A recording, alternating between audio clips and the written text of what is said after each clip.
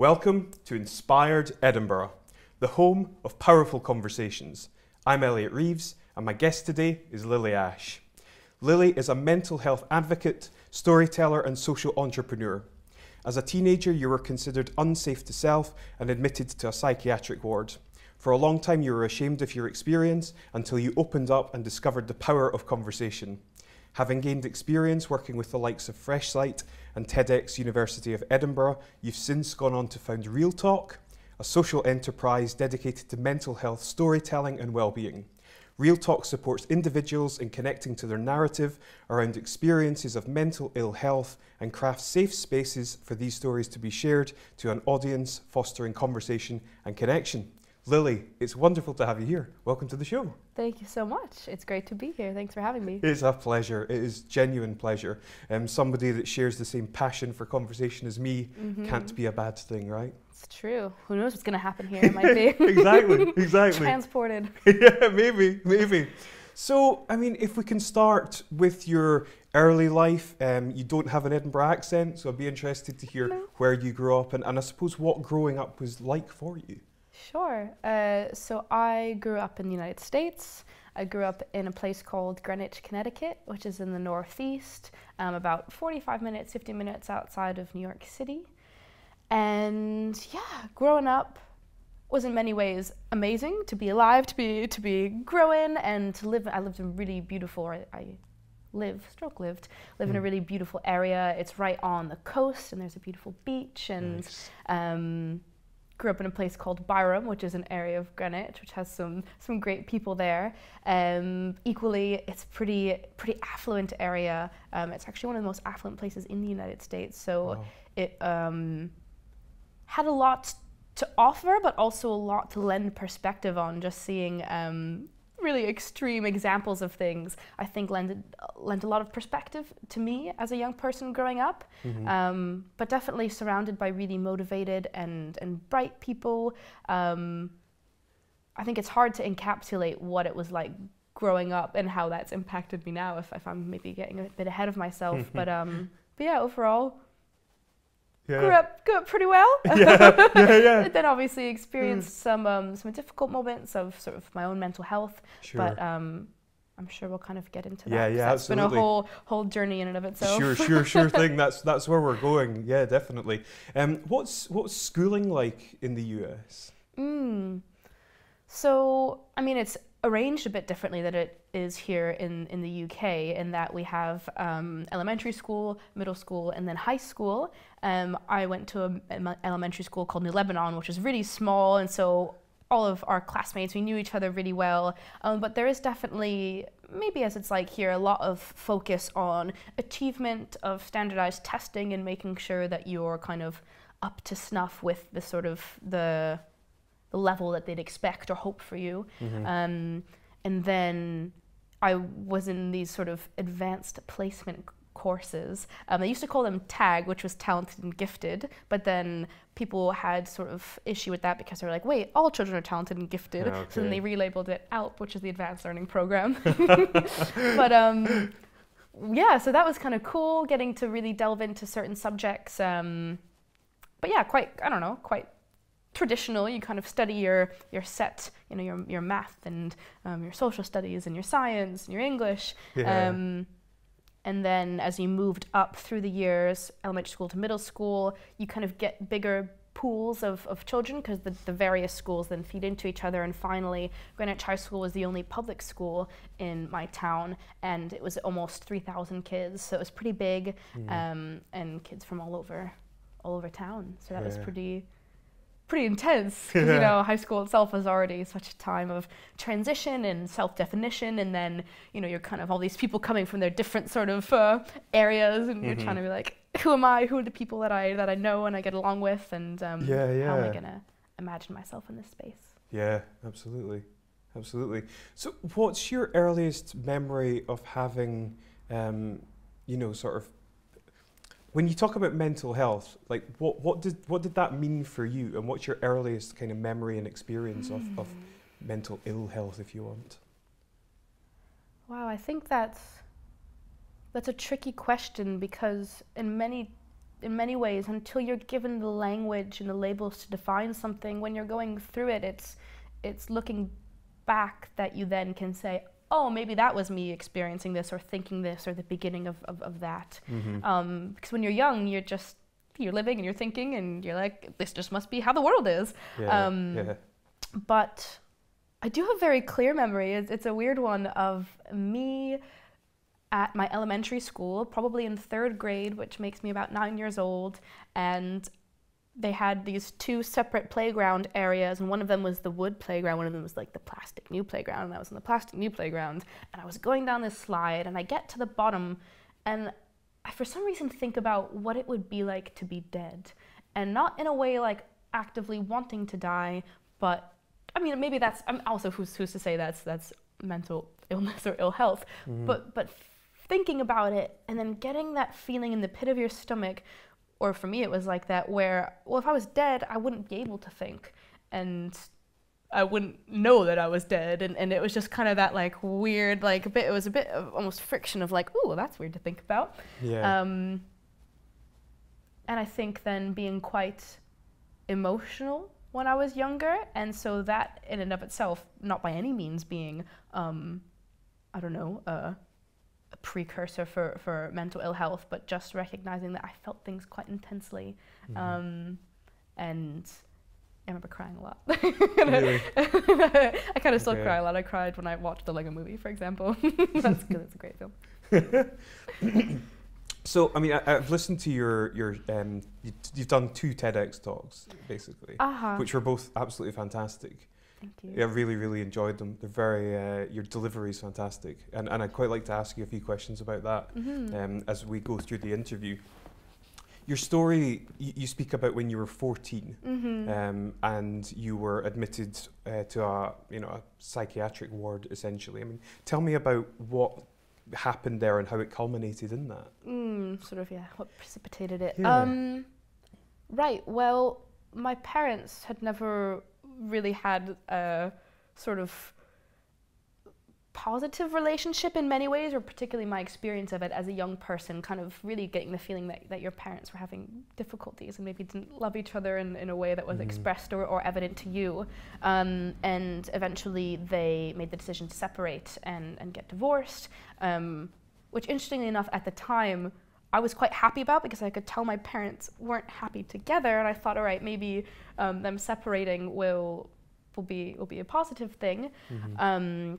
But then equally within that, perhaps as a teenager, kind of getting a bit lost in that my parents were going through some pretty profound emotional turmoil, and so my own maybe emotional state wasn't held or supported as much.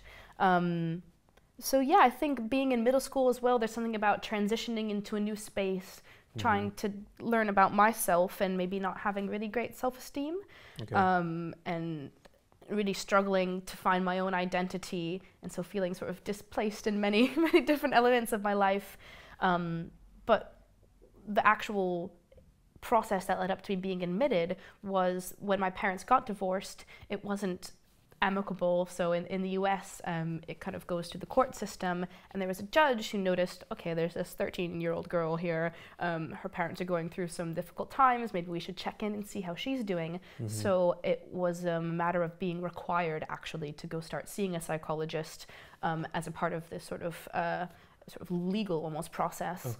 And so then that kind of began my first interactions with being treated or seen by a counselor. Leading up to this, I think I was definitely suffering, but I was also quite good at masking it, so it wouldn't have maybe been particularly evident that I was experiencing difficulties. But then pretty much went to try to see a couple different therapists. None of them really fit, and then ended up in the local hospital in Greenwich, the Greenwich Hospital, and I spoke to a psychologist there for an hour. We had this conversation that culminated in, as you kind of mentioned in the intro, of me being labelled unsafe to self. So what was the conversation that you had with that person? It was a very I'm not sure if you've ever experienced counselling, but when you kind of first are going to start seeing if you might work or fit or have a rapport with a counsellor, there's almost a bit of getting your history, your background, so you kind of get asked questions about where you're at as an individual, and I think particularly because I was a youth, it was trying to say, okay, have you ever harmed yourself? Have you ever thought about suicide or taking your own life? And yeah, I guess, I mean, I was in fact at the time self-harming, and I had experiences of suicidal ideations or thinking about taking my own life. And that, I think, was enough for them to say, well, we're not safe, or we're not comfortable for you to leave here. Interestingly, and this has kind of come in reflecting back on it, because it was a hospital, and in the United States we have a privatized healthcare system where there is lots of liability. We're very litigious. We're quick to say, if you do something wrong, I'll sue you. I've postulated that because they're quite conservative as a hospital. They don't want to have seen me and me as a young person come in and express these things, leave, perhaps take my own life, and them have the burden of responsibility.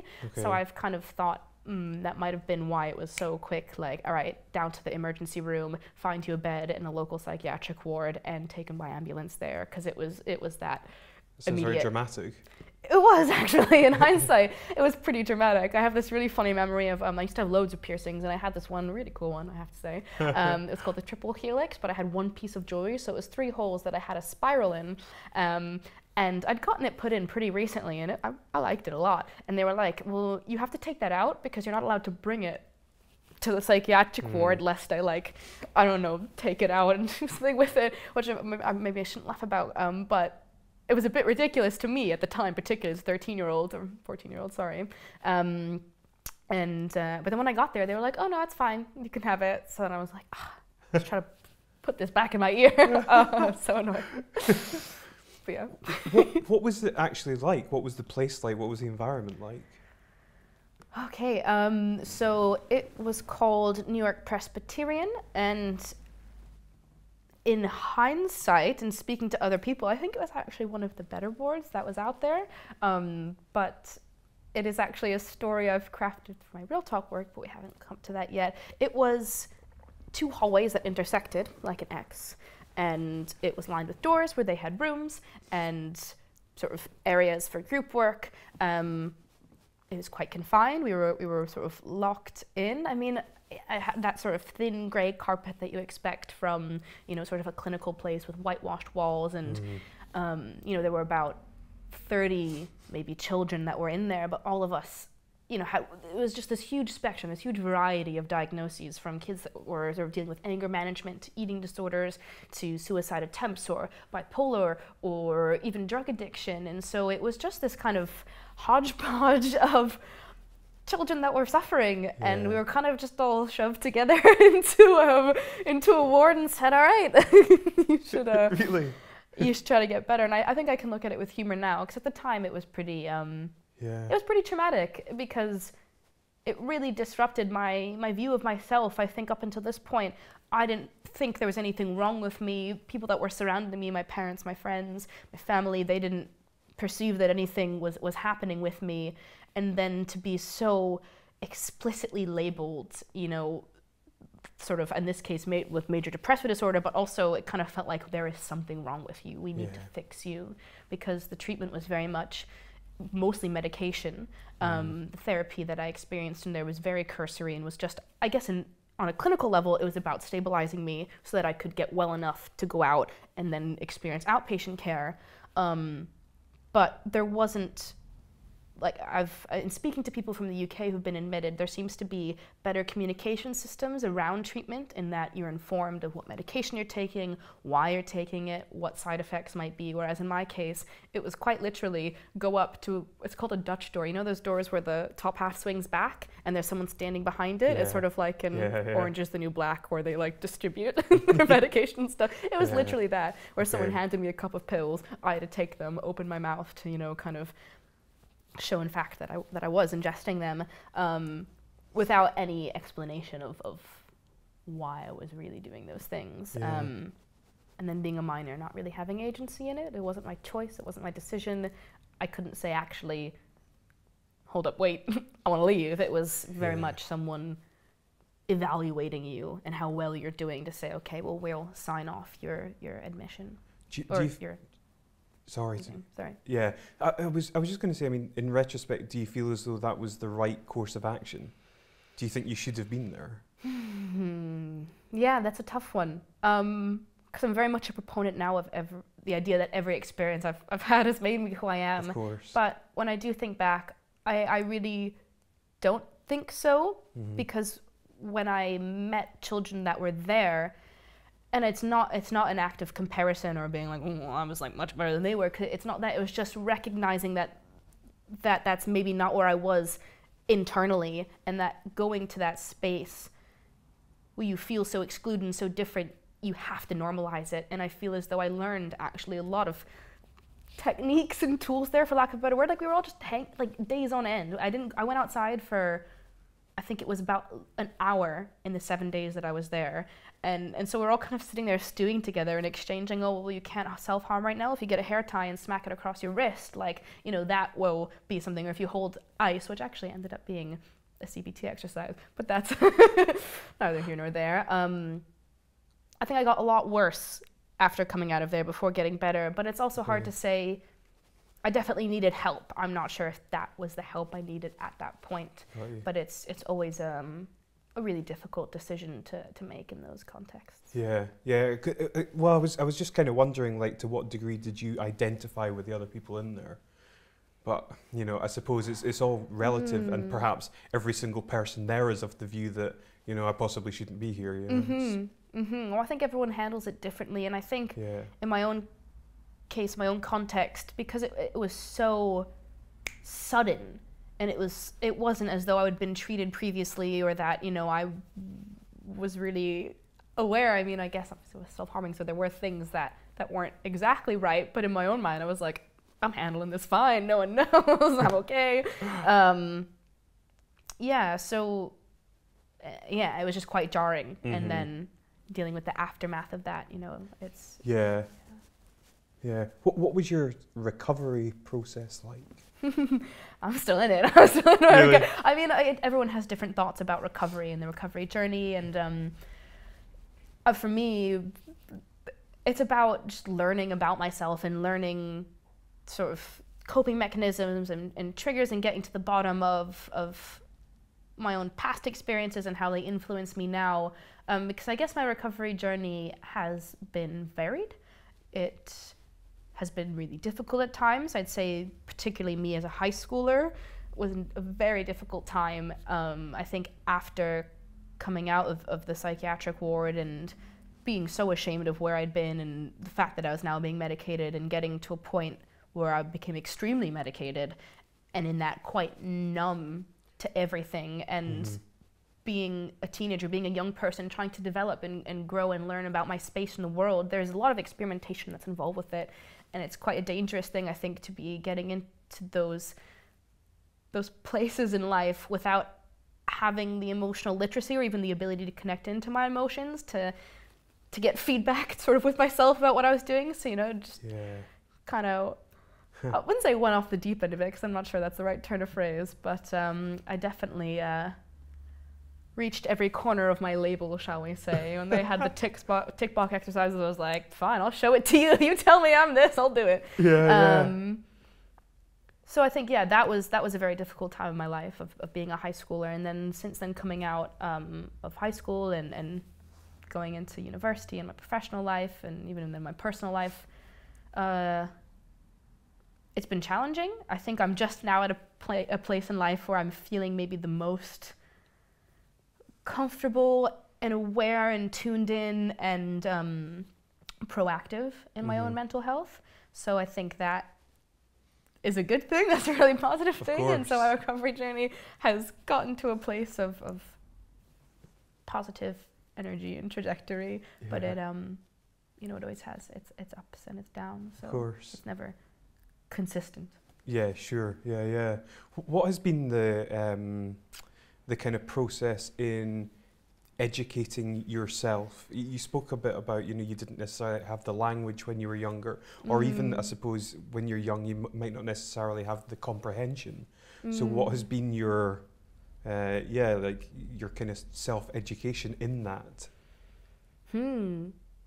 Well, it's so complex, and there's so many things that tie into it. From a young age, I've been a very avid reader. Okay. And so sometimes I wonder, I mean, there's a lot of research done around how reading at a young age helps build empathy because you're able to connect with characters and experience things that maybe you haven't experienced. And sometimes I wonder, like, wow, is that why I feel things so intensely, or why I feel like I can really resonate and understand other people and experiences, or I don't know. But yes, reading was obviously so reading. So how have I felt? I'm sorry, yes, no, it's question. fine. Well, when I left the psychiatric ward, I was then in outpatient care. So I spent about 4 years in therapy in the US, maybe more, and that was very interesting because I was doing predominantly CBT, which in hindsight I think about, and you don't tend to do CBT for that long. It's normally quite a short intervention, and it's about changing negative thought processes and patterns and recognizing sort of unhealthy coping mechanisms. I think that encouraged or demanded of me a very analytical mindset of needing to recognize certain actions I was taking or certain things I was doing, and then going a bit back and analyzing, okay, well, what thought process is sort of propagating that, and then saying, okay, well, how can I change that thought process or be mindful of it, and so I can recognize and maybe cope in different ways. But again, that's always looking back, you kind of can connect all the dots. Absolutely. At the time, I was like, what am I doing here? I think putting myself in new situations, challenging myself where I actually had to experience tension within myself or be confronted with certain elements of myself has been really good in learning. So just being in challenging situations, I think, at least personally, is a really good way to learn about how you deal and cope, and gives you space to reflect and maybe change certain things. And more recently, I think connecting into my own creativity and expression, and whether it's dancing or rolling around on the ground and laughing with your friends, or storytelling, still reading, music. I don't know. Nice, good stuff. How did you end up in Edinburgh? So that's, again, as with life, there's always a complexity. There's never like a singular objective viewpoint to something, I believe. So on one part, I traveled abroad for the first time when I was 13, and had been completely astounded by the fact that there was such a vast and diverse world out there that before that I hadn't really known about. And so I think there was a motivation from that to want to maybe go abroad for university so I could immerse myself in other cultures. But then I think I was partially running away and partially kind of wanting to stick it to the US education system a bit, because I had grown up in a very achievement-oriented and super intense college-focused atmosphere, where it's like if you hadn't applied to 15 colleges, early application, I mean, you can only apply to one early application, but it was very competitive and very intense, but it didn't resonate with me. It didn't feel right, particularly being in the mindset I was at, where I wasn't even sure I wanted to still be alive, let alone try to dictate the next 4 years of my life and try to have to prove myself in what I felt to be a very arbitrary way, which is like, how good are your SAT scores? And like, what does your CV look like? So I think Edinburgh for me represented like being really removed from the US education system. And then, also running away. I think I wasn't able to cope as well with the space that I'd grown up with and come to terms yet with how my experiences growing up had impacted me. So I thought maybe if I just get out of here and I get away. I'd been in the time right before I went to university in a really unhealthy relationship as well. So I think it was kind of this idea, okay, well, I can escape, go somewhere else and really find myself. Ironically, you can't run from yourself, but that being said, I love Edinburgh, so it was really good. What are some of the ways, in a sort of cultural sense, in which Edinburgh differs from the US? Ooh, so many little ways. I think I was naive when I came, and I was like, they speak English, like, it'll be fine, it'll all be the same. But then it's like things like, you say trousers instead of pants, and if you say you aren't wearing pants today, everyone's kind of like, oh, okay, too much information. A lot of it's in colloquialisms and lexicon and the way people speak. But then, yeah, I mean, there's all sorts of different cultural things. I mean, obviously the drinking age is quite different in the US and in the UK, and that really affects the drinking culture, and then drinking culture affects people's well-being. I think the history of Edinburgh and the history of pretty much most other places other than the US, because the US was such a young nation comparably to so many other spaces, to come to a place that's been steeped in so much history. I mean, even you think of Edinburgh and sort of being the sort of bastion of enlightenment and so many ideas, and you know, going to a building that's older than sort of the US, older than the nation I came from, and there's a Tesco in it. It's the market, you know? It's kind of like, bit of perspective. So yeah, I don't, in sort of many ways that are hard sometimes to actually fully articulate. It's a feeling you kind of get, I don't know. Also British, like, politeness and reservedness. Being American, obviously, I'm very verbose and a bit sort of rambunctious in a certain way, whereas, you know, sort of oh, I can't believe I forgot this, queuing, lines. I now have become very British in that way. When I go back to the US, it is a general free-for-all. Like, you think there's a line, it's not. It's everyone crowd around something and push your way through. And then here, people are like, will queue to, like, I don't even know, to like check out for their groceries. And they're like, after you. And so it's lovely. It's super polite and civilized, and I enjoy it. That's a really, yeah, it's a good observation. I like that one. Awesome. I think that's pretty standard, or maybe if you've been to different places. If you've been to the US and you're like, what's going on?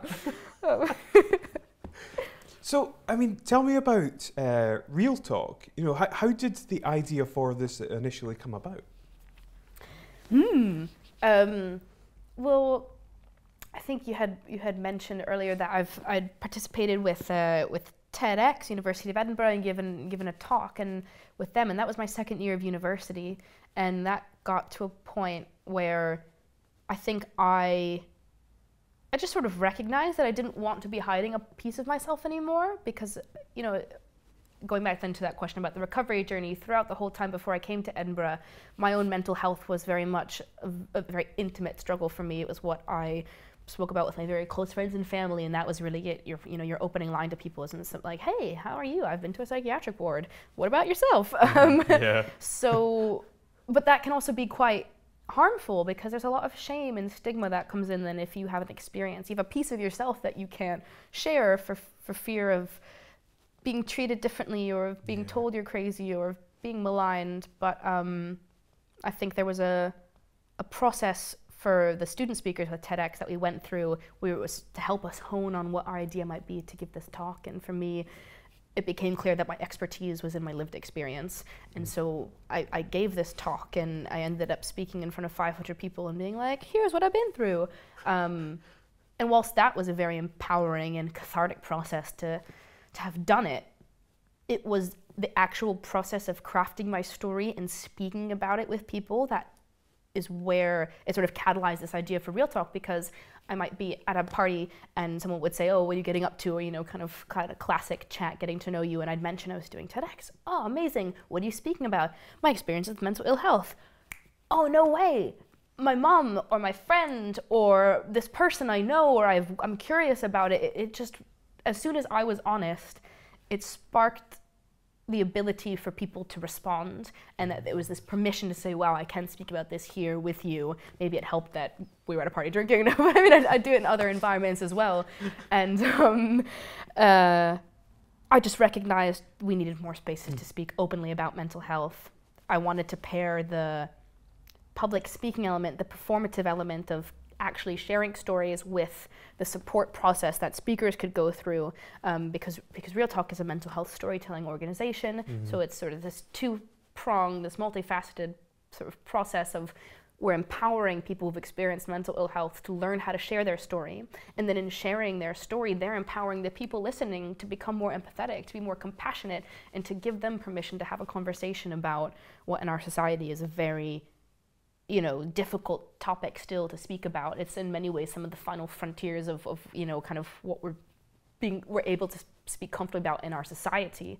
So I think, it was from my own personal experience that I sort of had this idea to to just run some storytelling workshops in an Yeah, event. yeah, exactly. So how does it work? What's the format? Sure. So the first one I ever ran, I approached a professional storyteller and lecturer at the University of Edinburgh named Let Willis. I said, hey, I have this idea.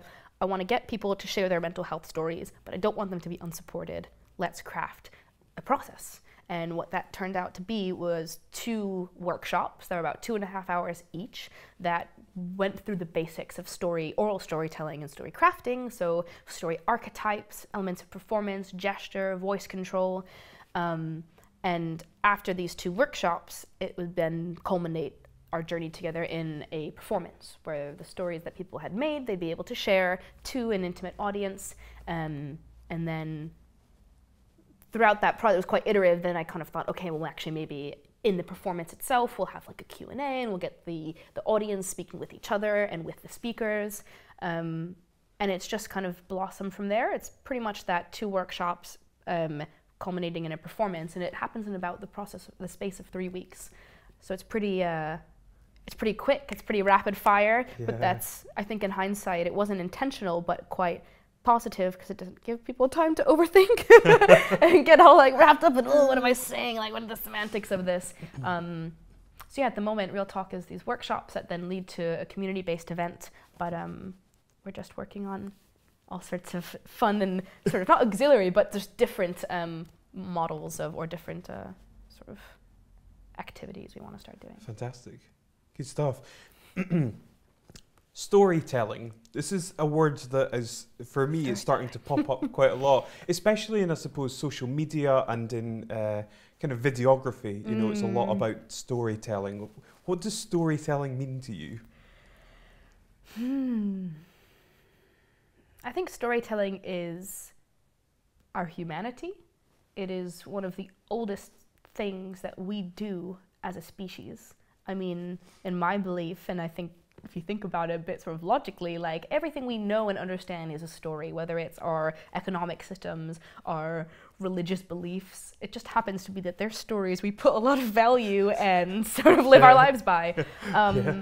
And then equally as individuals, I think we all have stories. So I think for me, storytelling is just about sharing experience. It's about sharing wisdom, and it's about fostering empathy and connection. Because I mean, you're exactly right. Storytelling is kind of the zeitgeist. Like if you want to sort of be cool, you gotta say storytelling. And so I do sometimes recognize the irony in that with Real Talk. But I think that's because, particularly then in the context of sort of PR advertising, because we've moved away from the utility of products. We don't just want to say, I like this product because it does things efficiently and well. We want to connect and we want to feel like, you know, I want to buy this product because it's gonna fit into my understanding of myself. So I think storytelling is sort of, it's just a really wonderful, powerful thing that has broad application, but at the end of the day is about connecting into our humanity and into our connection with the world around us. That's an awesome answer. I love the way that you craft sentences. They just roll off your tongue. What's the vision for Real Talk? You know, where do you see it in 5 years? Ooh. Interesting, yeah, because like at first my mind goes to like vision statement, but then that's not exactly like sort of 5-year trajectory, because I think at its core, Real Talk is just trying to reduce mental health stigma, to promote authenticity around experiences of mental ill health, is what you'd find sort of written on the website or something. But in 5 years, I mean, it's hard to say. I'm really bad for like meticulous planning. I definitely have desires of where I want to go. I mean, I'd love to see Real Talk happening, I mean, internationally. I'd love to be able to replicate this sort of process and then bring it other places. So I'm starting to run Real Talks in Glasgow, even though we first did it in Edinburgh, and then I'm going to go up to Dundee. And who knows, maybe there's a sort of licensing or social franchising model that might be able to bring it even further. But that's just within that Real Talk sort of impact model that I've already aligned upon. I'd also love to develop the other activities Real Talk does to promote mental well-being and to promote reducing mental health stigma. I've had ideas of trying to develop a self-care almost training course about curating sort of what different self-care tools there are out there, and giving people space to experiment, to try them, to pick them up, put them back down if they don't like them, or to hold them and put them in their sort of toolbox of recovery support if they like it, and also running more community-based events around just more information about experiences of mental ill health, whether it's diagnosis specific or whether it's about what is the process like of finding a therapist. So yeah, in 5 years, I think I'd just love to see Real Talk still happening in its sort of workshop event model, but also to have seen it grow and develop and connect even more with the community, and also learn what people want. Because at the end of the day, it's not about, you know, what my ideas are. I mean, those are useful, but I also want to know what ideas people would like to see reflected in their society. Yeah, great. I've got a question down here it's intentionally broad, but I'm not sure where to even start with it. What are your views on mental health today? What are my views on mental health today? Well, in many ways, it's really positive, because I think just purely by nature of being alive in the era that we're in, is we have some of the most progressive sort of treatment, or the most awareness, or maybe that's not true. In our current society, I think we're just getting to a place that we're starting to recognize that mental ill health and mental illness and mental well-being is so important. And we're just getting the sort of the cogs turning and starting to get conversations going and trying to make sure people are getting appropriate treatment.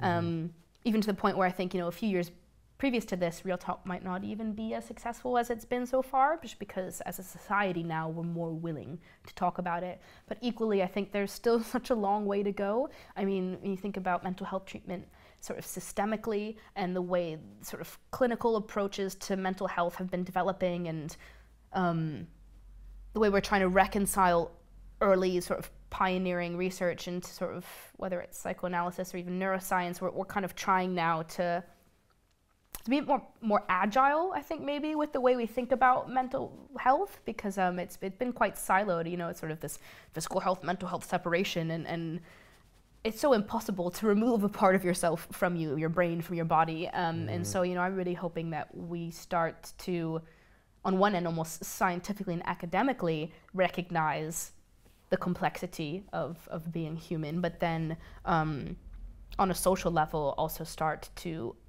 allow ourselves to break free from these really strict concepts of self that we've kind of promoted as a society, this really sort of linear path to achievement or path to success or path to personal enlightenment, because it's hard to live, and it's hard to find your way. And I'd really love for us to start honoring the journey that we all have to take to becoming well. Yeah.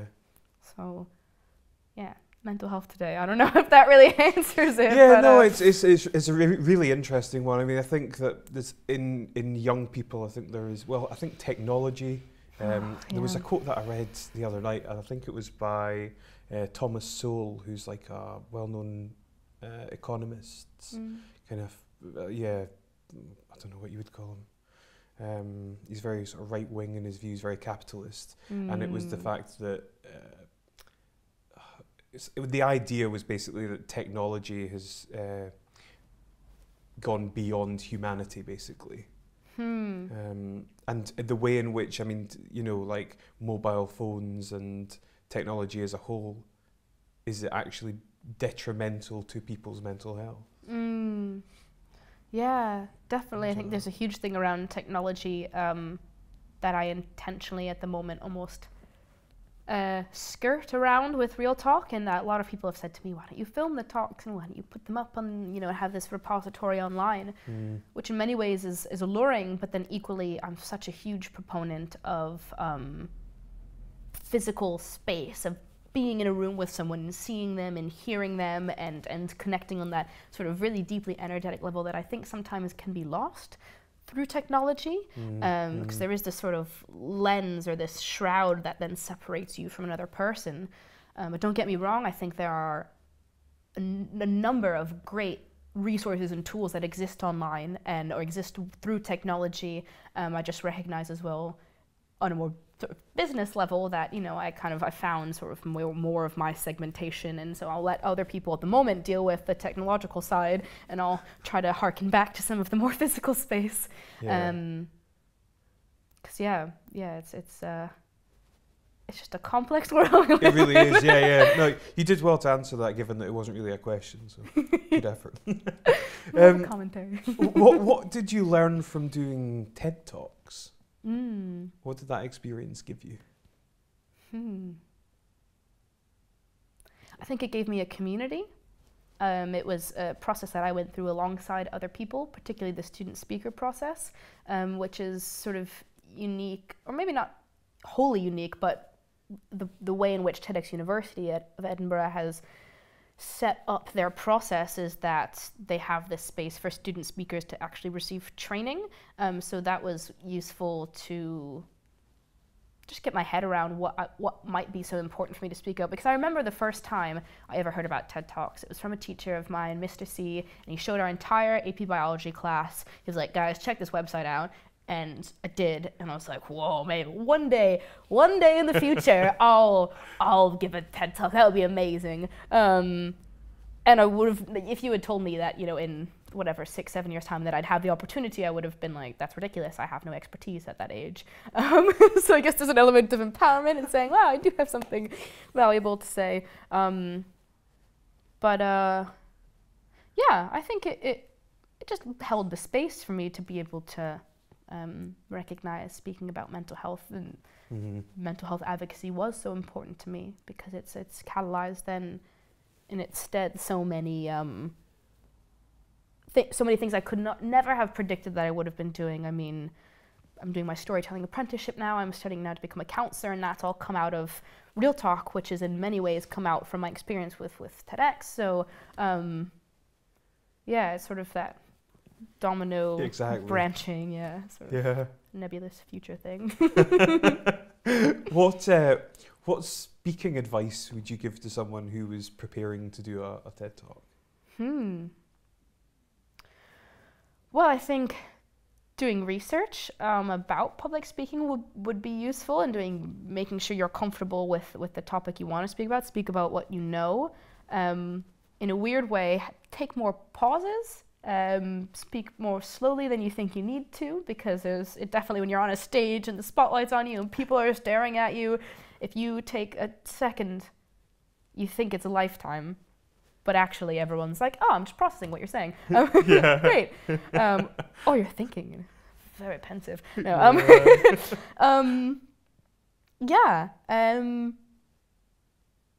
because on a public speaking level, I think, to prepare, to practice with people, to put it out there, it's so iterative, and to get feedback, because I told so many random people my sort of talk, my story, in various ways. It wasn't I necessarily like sort of declaimed it to them, you know, for 15 minutes, but, you know, I'd try bits and pieces and see how people responded, and then I was able to kind of work that into a sort of greater narrative. To be fair, I was also quite comfortable with public speaking to begin with, so I was a bit lucky on that. Yeah, you don't appear to suffer badly at all from the sort of nerves or anxiety of speaking in front of people.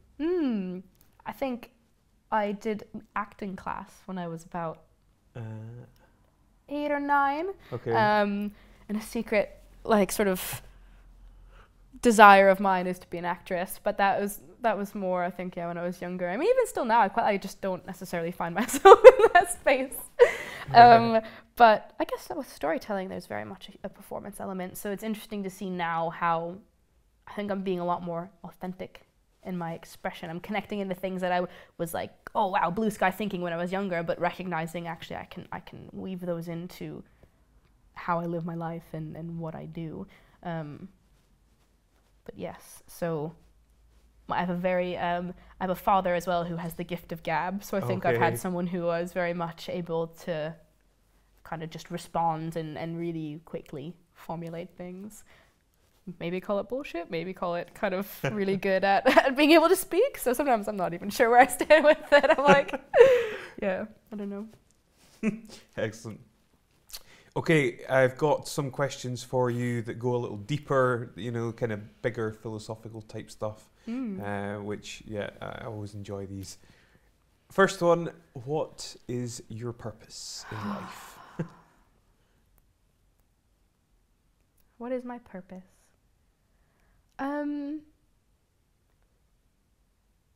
In many ways, it's just to exist and to take things as they come on a biological type of level.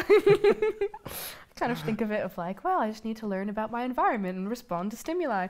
But then I think my purpose is to witness people.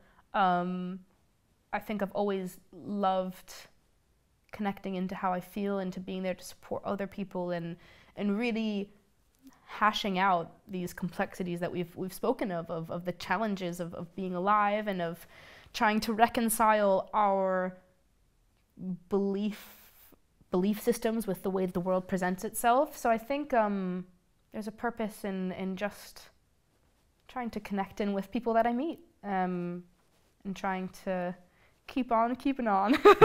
I don't know, it maybe isn't as profound or, I don't know, as grand as I might have hoped it would have come out as. But I guess there's a grace to simplicity as well, so we'll go with that. What do you think you would like your legacy to be? Ooh.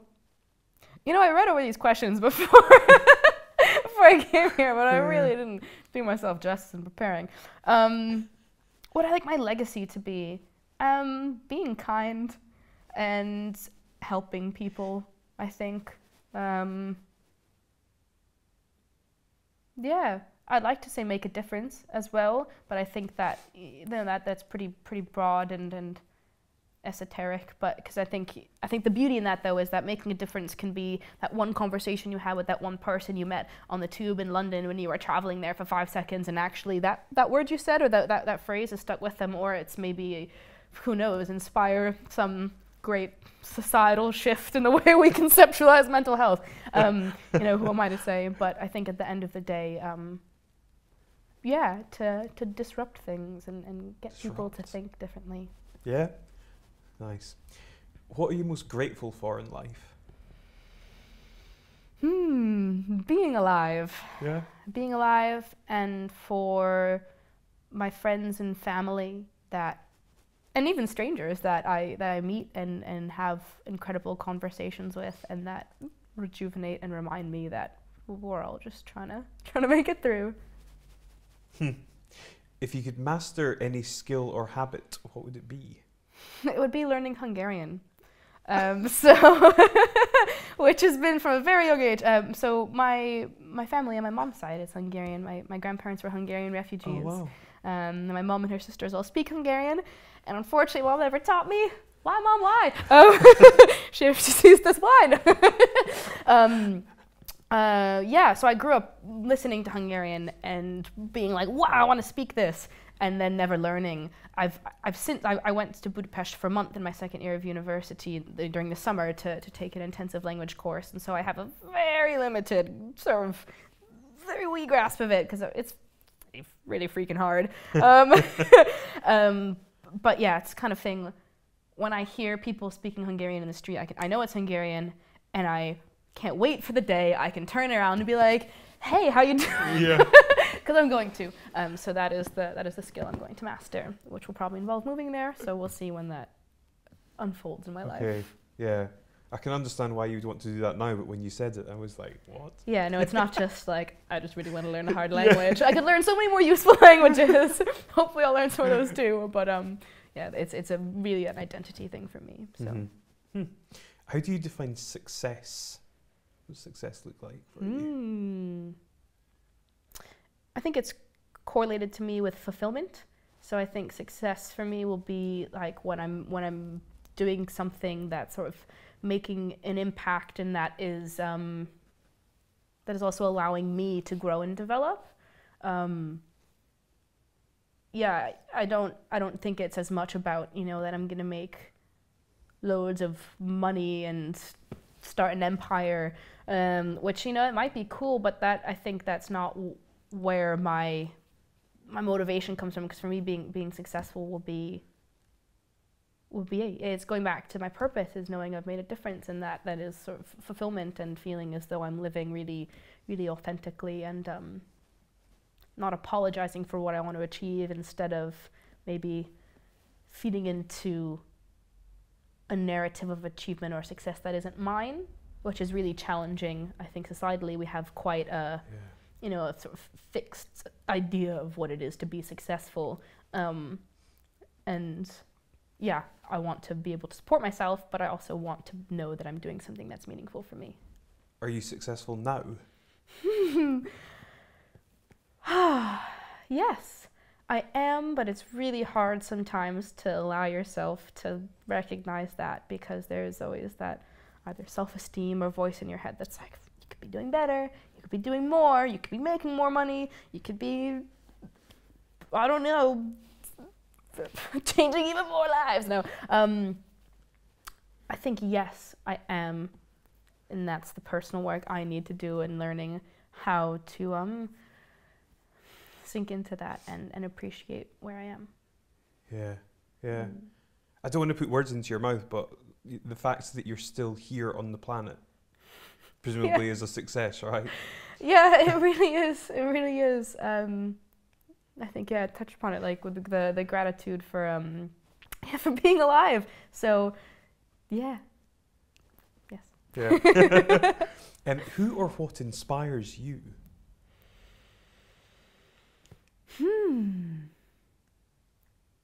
Humans, it all comes out. I'm really like, ooh, I mean, don't get me wrong, I love animals as well, which I didn't touch upon. I used to want to be a veterinarian, which is partially why I found out about Edinburgh University, but I digress. The incredible people that I've met in the world, and the people that I found myself surrounded with now in Edinburgh, even at home, are incredible. Are inspirations. Just seeing people find out what's important to them and achieve the goals that they've set for themselves, regardless of, you know, whether those are my goals or not. I don't care. It's because you see someone find themselves, and that's really inspiring. And yeah, thinking of all the people that have come before you that have done incredible things, and the fact that this world's gotten to a place where I'm able to occupy the space that I do is really cool. So yeah, I think witnessing other people is really inspirational. Less of a specific person, but more of an appreciation of people in general. Definitely. Before we started recording, you mentioned that you had life goals that are completely kind of unrelated to one another in a lateral sense. What are some of your life goals? I have a whole list. So let's see. First one, probably predominantly, is learn Hungarian. I'd really like to work with cheetahs. That's why I wanted to be a veterinarian, but then changed that to wildlife conservation, and I studied ecological and environmental sciences at uni. So I still hope in a roundabout way that I'll get to that. Why cheetahs? I just really love them. You know, there's something about them as a creature that's so fascinating. This sort of, they live quite sort of solitary existences, but then they do come together at very specific times in order to procreate, and the way in which they live in their environment, they have this huge exertion in order to catch their prey, and then, man, if they're unsuccessful, that is really tough for them, because they've just like ran super freaking fast in order to catch the antelope, and if they don't do it, then how are they gonna feed little babies, and how are they gonna live? And they're just beautiful, and I love cats, and I love big cats, and yeah, I don't know, for some reason, it's just one of those things that I can't really explain it. Yeah, Maybe. It was just because I was just fascinated by this sort of specificness of cheetahs. Because I'm a cat person. I'm definitely a cat person, but I tend to group cats as cats. Oh, definitely not. Even species, they're very separate. Yeah, Not very, but you know, there's little subspeciation. I wrote this whole essay about cheetahs my first year, and I got really into it. It was really cool. They've been through a really serious genetic bottleneck, because they experienced as a species like either some really big sort of disease or something, so they're all quite genetically similar. So cheetahs are actually really susceptible, potentially, to like, not necessarily the environment, but to disease. So if there was to be like, I don't know, some crazy cheetah flu that went around, like that could be really decimate their population. I mean, they're already pretty safety and trouble, sort of just more about habitat conservation. But yeah, I want to dance professionally. I'd love to do either sort of a partner, probably swing dancing. I like swing dancing, and compete. Maybe not. I'm not sure professionally is the right word, but either compete dancing. Cool. Like to make an album. An album? Yes, I play flute and I sing. I'm not sure if I need the flute on the album, but I'd like to like collab with some amazing musicians and try to create some music. Nice. Yeah, I don't know. There are all sorts of random things that are on my list of stuff to do. So that's Cool stuff, though. yeah, I like it. exciting yet terrifying. Yeah. What's the best piece of advice you've ever received?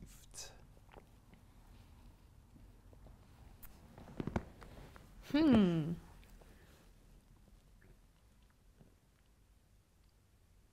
know, I kind of thought in getting to this question that something would just pop up in my mind of like, that's it, that's the piece of advice. But I think there's something to, I guess I don't know if it's treat other people how you want to be treated, the kind of golden rule type thing, but something around just bringing non-judgment to the people that you meet, because you're never sure what people have been through or what experiences they've had that brought them where they are, and maybe influence why they act or comport themselves in a certain way. And so I think trying to just accept people as they are, and that's not necessarily a piece of advice someone's explicitly maybe given to me, but it's kind of weaving together a lot of the sort of life lessons that I've learned, perhaps. Yeah, yeah. I would normally ask if you could speak to your 20-year-old self, what would you say? But there's probably not as much value in that, so I'm going to ask you if you could speak to your 14-year-old self, what would you say? You're enough. You're okay, and yeah, you're good. You are enough. You're enough. Still trying to embody that one, but Yeah. I think particularly you just give her a hug and be like, man, I love you. So I think, yeah, that would be it. If you could change anything in the world, what would it be and why? Oh man.